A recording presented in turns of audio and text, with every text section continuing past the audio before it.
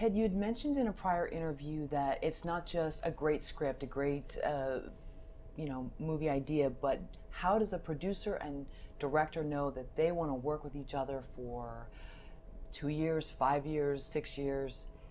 What are some of the things that you've said in your mind that this is someone that's right for me to work with, not just a great script?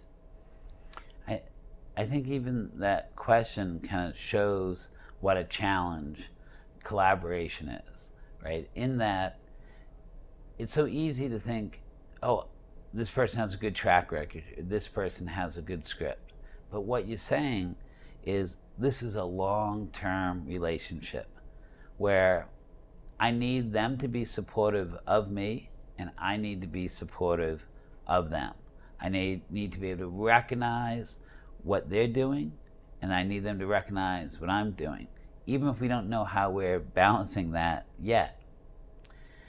I think there's that question of personality and chemistry in terms of any relationship. You know, are we going to enjoy having dinner together over the course of these next 3, 5, 7 years? But then there's also what the joint project is. What is it in this script or this movie or this story world series, whatever one might be doing? What are the big ideas and can they sustain me? Will I find them as intriguing to talk about years down the road? I can't look at movies as products. I can't look at movies as only profit generators, right?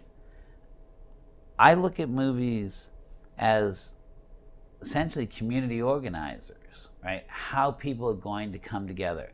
What are those ideas, themes, characters, objects of beauty, objects of desire? What does it encompass that's going to keep us, firing on all cylinders, synapses, across, the period of working on it? To make a movie, you need that mix of both, mad genius that inspires, strong leadership that brings us forward, careful diplomacy that knows how to make sure that each side is represented and their needs are surfaced and fulfilled, and ultimately friendship and joy, right? That when something moves beyond a job, when it becomes a core aspect of your life, which I think every film is, you better be receiving pleasure from that.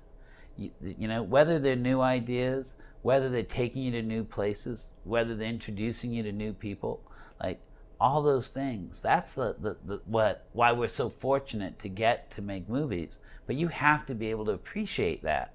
And sometimes personalities make that hard. Sometimes force of circumstance, financial needs makes that hard. But I think all of those things are what makes a good relationship work.